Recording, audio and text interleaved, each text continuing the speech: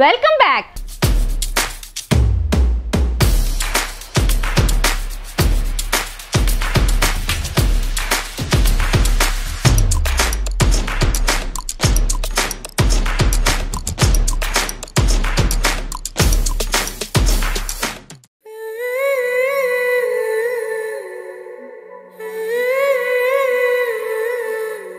నీ మనసు నాకు తెలుసు వెళ్ళే ముందు ఇక్కడ ఇంతమంది ఆడవాళ్ళు ఉన్నారు కదా, మన ఎవరు ఏ సీరియల్ చూస్తారో ఎందుకు నచ్చుతుందో కనుక్కుందాం. ధనలక్ష్మి గారు చెప్పండి. జెమినీ సీరియల్స్ అన్నీ కూడా బాగుంటాయండి. అందులో నాకు ఎక్కువగా ఇష్టమైన సీరియల్ సాధన. అందులో ఆమె హీరోయిన్ పాత్ర చేసే సాధన చాలా హార్డ్ వర్క్ చేస్తుంది. అంటే ఒక ఫ్యామిలీని తన భుజాల మీద వేసుకొని, అంటే ఫాదర్ ఫ్యామిలీ రెస్పాన్సిబిలిటీస్ అన్ని తీసుకొని ఫాదర్ రోలు, సిస్టర్ రోలు, మదర్ రోలు, బ్రదర్ని, సిస్టర్ని అందరినీ కూడా ఒక చిన్న నర్సింగ్ జాబ్ చేసుకుంటూ కూడా వాళ్ళందరినీ కూడా చక్కని ఒక రైట్ వేలో తను తీసుకెళ్ళడానికి తన సాయశక్తిలో ప్రయత్నిస్తుంది. అది చూసి మనం చాలా నేర్చుకోవాలి. అంటే ప్రతి ఒక్కరిని కూడా అలాంటి క్వాలిటీస్ ఉంటే బాగుంటుంది అని నా ఒపీనియన్. అందరు ప్రతి ఒక్కరు కూడా అట్లా సెల్ఫ్గా వాళ్ళ కాళ్ళ మీద వాళ్ళు నిలబడి మన వాళ్ళందరినీ కూడా మనం అంత రెస్పాన్సిబుల్గా చూసుకుంటే బాగుంటుందని నా ఒపీనియన్. ఓకే, రమణ గారు చెప్పండి. హలో అండి, నేనైతే జెమినీలో కావ్యాంజలి చూస్తానండి. కావ్యాంజలిలో వాళ్ళు చిన్నప్పటి నుంచి ఫ్రెండ్స్, అలా అలా సాగుతూ పెద్దయ్యాక కూడా తోడికోడళ్ళు అవుతారు వాళ్ళిద్దరు. దాంట్లో ఎమోషన్స్, సెంటిమెంట్స్ సీరియల్ నాకు బాగా నచ్చింది. ఫ్రెండ్షిప్ గురించి అంతా బాగా తీశారు. నాకైతే ఆ సీరియల్ బాగా నచ్చింది. భ్రమర గారికి కావ్యాంజలి నచ్చింది. ఓకే, మరి నెక్స్ట్ జెమినీలో వచ్చే అన్ని సీరియల్స్ బాగుంటాయి. నాకు సుందరి సీరియల్ బాగా నచ్చుతుంది. తను ఒక విలేజ్ గర్ల్, చదువుకోవాలని తనకు బాగా ఆరాటం ఉంటుంది. కానీ వాళ్ళ మదర్కి చదువు అంటే ఇష్టం లేకపోవడంతో అమ్మాయికి పెళ్లి చేసేస్తుంది. ఆ అబ్బాయి కూడా ఇష్టం లేకుండా అమ్మాయిని పెళ్లి చేసుకొని తర్వాత తనను వదిలేసి తను సిటీకి రావడం, మళ్ళీ ఆ పాప సిటీకి వచ్చేసి తను ఐఏఎస్ అవ్వడానికి తను చేసే ప్రయత్నం, తను జాబ్ చేస్తూ ఐఏఎస్కి ప్రిపేర్ అవ్వడం, ఇది నాకు చాలా బాగా నచ్చింది. ఒక అమ్మాయికి పట్టుదల ఉండాలి అనేది. ఓకే, మీకు సుందరి సీరియల్ నచ్చింది. ఓకే, అంటే చదువుకోవాలి అమ్మాయిలు అంటారు. Very good.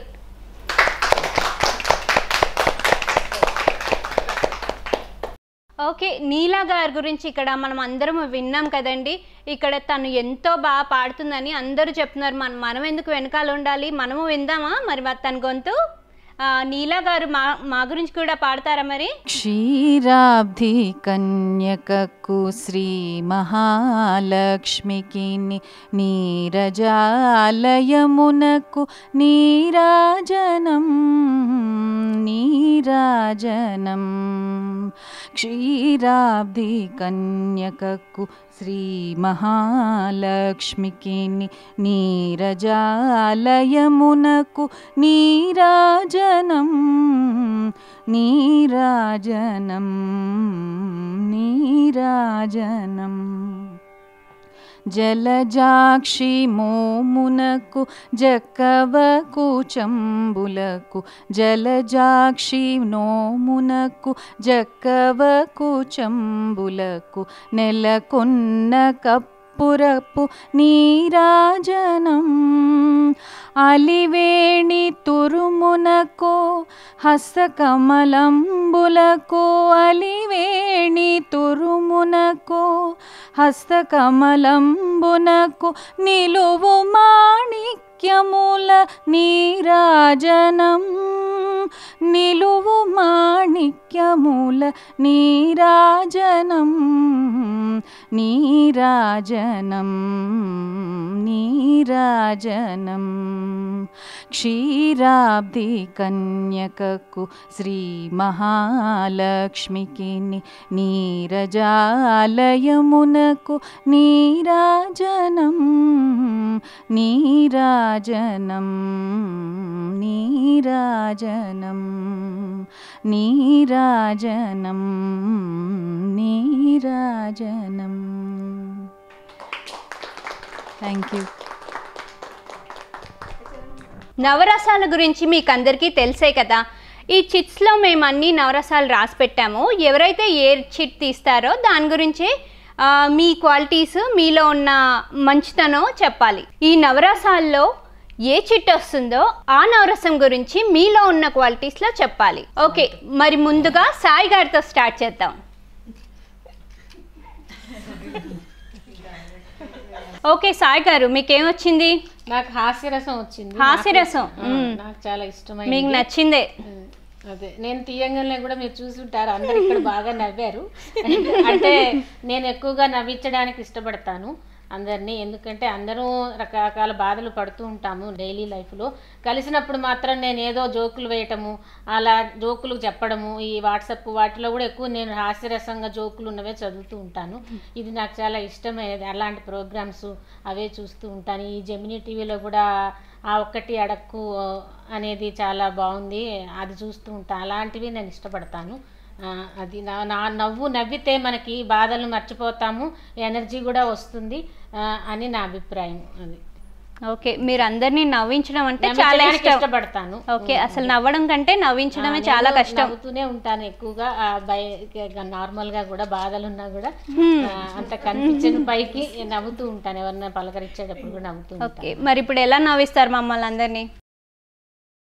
ఓకే, మరి తను గుర్తు చేసుకునేంత వరకు మరి నెక్స్ట్ ఆవిడ ఏం సెలెక్ట్ చేసుకుంటుందో చూద్దాం.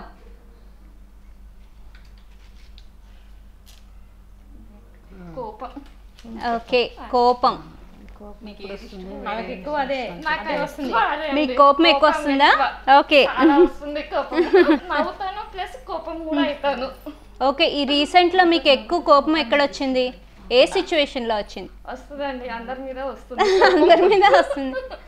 ఓకే, రీసెంట్ సిచ్యువేషన్ అరిచేస్తారు, అదే మంచిది. అరిస్తే అక్కడే వెళ్ళిపోతుంది, ఎఫెక్షన్ కూడా ఉంటుంది. అవును.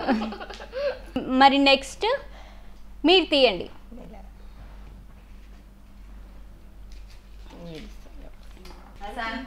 శాంతం వచ్చిందండి. ఓకే, శాంతం. మీరు ఎలాగో శాంతంగానే ఉంటారు కదా? నాకు ఇష్టం చాలా శాంతంగా ఉండడం. ఏంటి అందరికి వాళ్ళకి నచ్చినవి చిట్స్ వస్తున్నాయి? ఓకే, శాంతంగా ఉండడం వల్ల చాలా ఉపయోగాలు ఉన్నాయండి. అవతల వాళ్ళు చెప్తున్నది వింటుంటే మనకి ఒకటి జ్ఞానం వస్తుంది. రెండోది ఏంటంటే ఒకవేళ వాళ్ళు తప్పు మాట్లాడినా మనం తప్పు మాట్లాడకుండా ఉండే ప్రయత్నం చేయడం అనేది శాంతం స్వభావం ఉన్న వాళ్ళకి చాలా అది ప్లస్ పాయింట్ అని చెప్పచ్చు.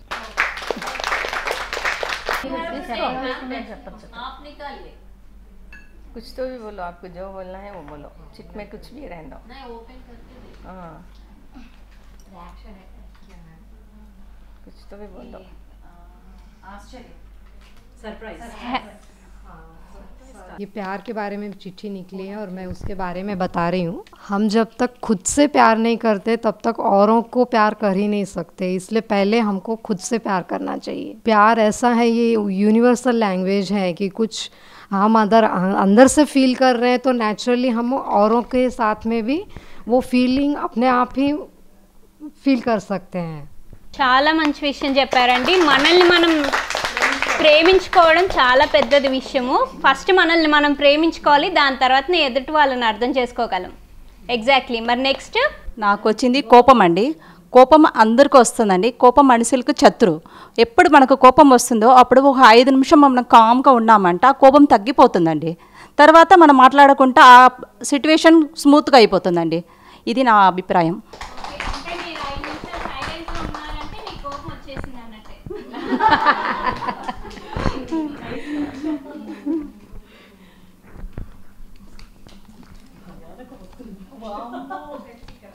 నేను హాస్యరసంలో నవ్వు గురించి చెప్తానండి.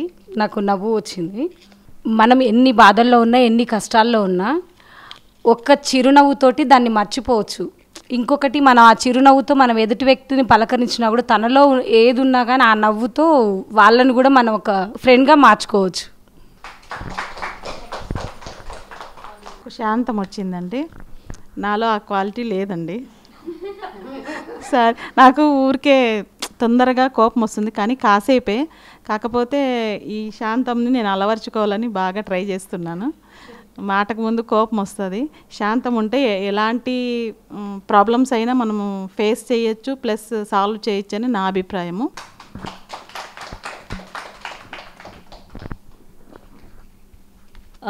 నాకు వచ్చింది నవరసాల్లో భయం అండి. సహజంగా మనమైతే దయ్యాల్లో భూతాల్లో చూస్తేనే భయపడతాం అనుకుంటాము, కానీ అదేమీ కాదు. భయం కల్పించేవి చాలా ఉంటాయండి. తప్పు చేశాము అని అంటే ఎదుటి వాళ్ళు పట్టుకుంటే దాన్ని కష్టం భయపడతాం. అబద్ధం చెప్పినప్పుడు అన్నిటికంటే ముందు పెద్ద భయం అది దొరికిపోతుందేమో అని. ఇంకా అని అంటే అబద్ధం చెప్పిన దాని తర్వాత నెల రోజుల తర్వాత వాడు అదే విషయం మీద అడిగాడు అనుకోండి, ఆ అబద్ధం గుర్తుండదు, అదో భయం.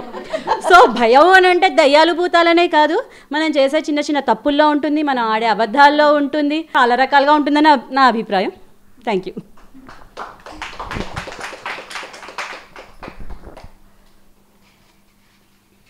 హలో అండి, నాకు కోపము భయము రెండు వచ్చాయండి. అలా రెండు కలిపి నాలో ఉన్నాయే కరెక్ట్గా నాకు సరి అయిన ఆన్సర్గా నాకు దొరికిందండి.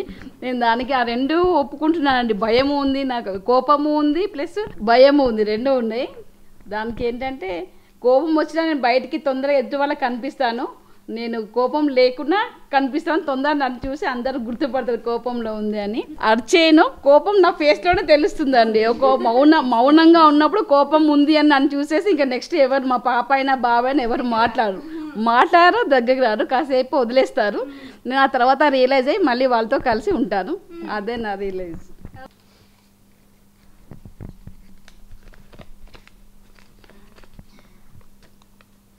నాకు ఓర్పు గురించి వచ్చిందండి. ఓర్పు, ఓపిక, సహనం ఇవన్నీ కూడా మనిషికి చాలా చాలా అవసరమైనవి. మనిషి ఎదుగుదలకి, మనిషి అనుకున్న లక్ష్యాలు సాధించాలన్నా కూడా అవి చాలా ఇంపార్టెంట్. అంటే ఒక గమ్యం రీచ్ అవ్వడంలో చాలా వస్తూ ఉంటాయి, వాటన్నింటినీ చూసి భయపడి వెనక్కి పోకుండా ఓపికగా దానికంటూ పర్టిక్యులర్గా ఒక పద్ధతిగా వెళ్ళడంతో మనం అనుకున్నది సాధించగలము. దానికి చాలా ఓపిక అవసరము. మనందరికి కూడా తెలుసు భూదేవి అంటే భూదేవి అంటేనే భూమాత, ఓర్పు అని అంటారు. ఒక మనిషికి అంటే ఆడవాళ్ళని మగవాళ్ళని పిల్లలు పెద్దలు ఎవరు కాదు, అందరికీ కూడా ఓపిక అనేది చాలా అవసరం.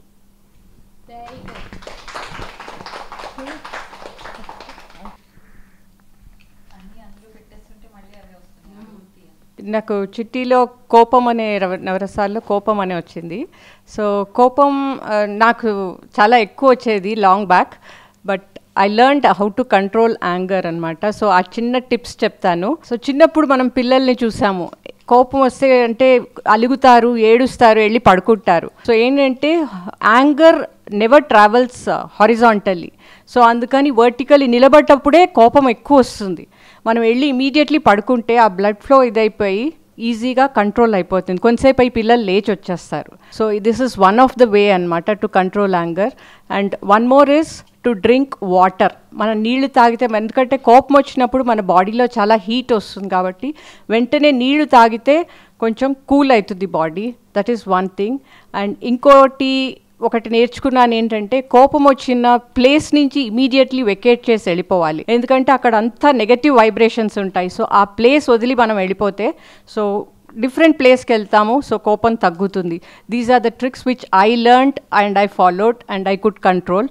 So that help me a lot which I wanted to share.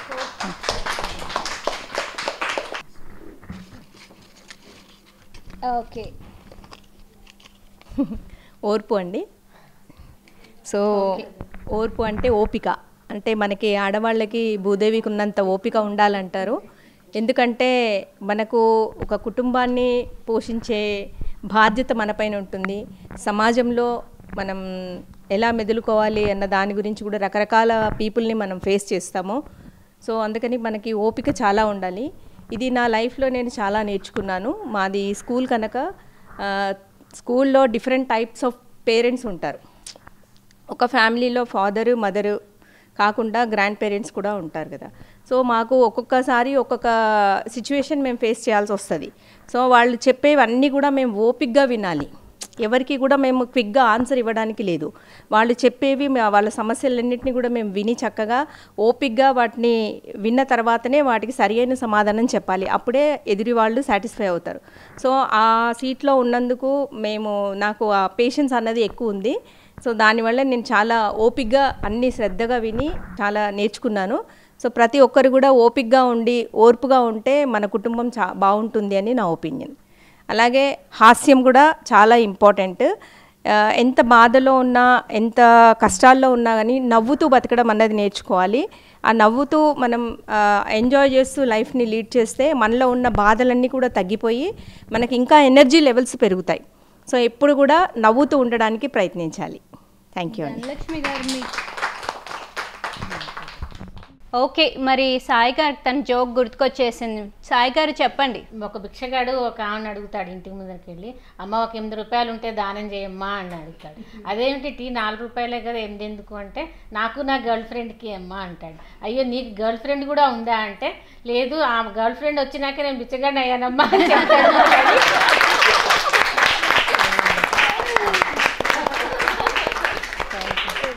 అలా జోక్స్ ఎప్పుడు వింటూ చూస్తూ ఉంటాను. అలా బాధ వచ్చినప్పుడు అలా జోక్స్ అలా వింటూ ఉంటే మళ్ళీ నార్మల్గా అయిపోతాను. Let's take a short break.